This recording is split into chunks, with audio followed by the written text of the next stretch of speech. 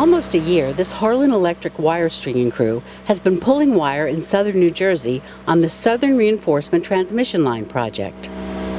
Clear.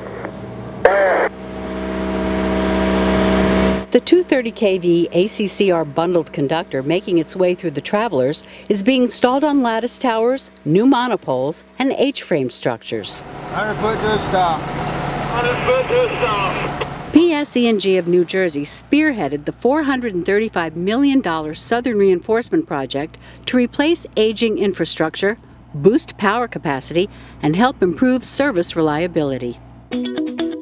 Harlan Electric's portion of the job consists of a 10-mile overhead transmission line from PSE&G's switching station in Gloucester City to the Mickleton Substation in Gibbstown. Another 2-mile circuit starts at PSE&G's Camden switching station in Pennsauken and runs over the Delaware to the Port Richmond Substation in Philly. This heavily populated and congested corridor posed many challenges for the line workers, starting with the commuter rail and Conrail freight trains passing through.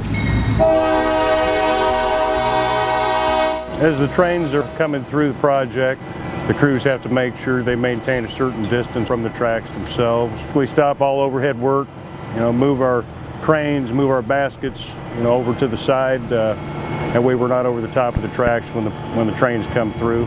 And when you're 140 feet up in the air, the high-pitched whistle of an approaching train is not a welcome sound. It interrupts our work tremendously.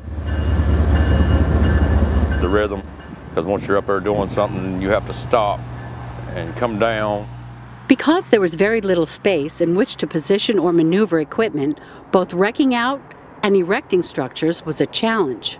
Transfer that hard line out of the small block. For Harlan Project Superintendent Charles Redbird Burton, the hustle and bustle of this right-of-way took a little getting used to. I come from Kansas, living in a little town of 777 people. Come to South Jersey, 1.5 million people. Culture shock, more or less, so we don't get in the bind like that. Redbird's 30-plus years in line construction enabled him and his team to overcome every challenge. We've had the best of equipment, the best of tooling, a lot of veteran experience.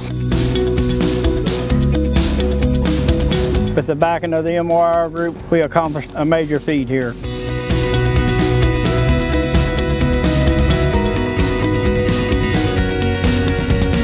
I think everybody has done real well with all the challenges that we've faced with. From our superintendent down to the linemen to the groundmen, excellent workforce.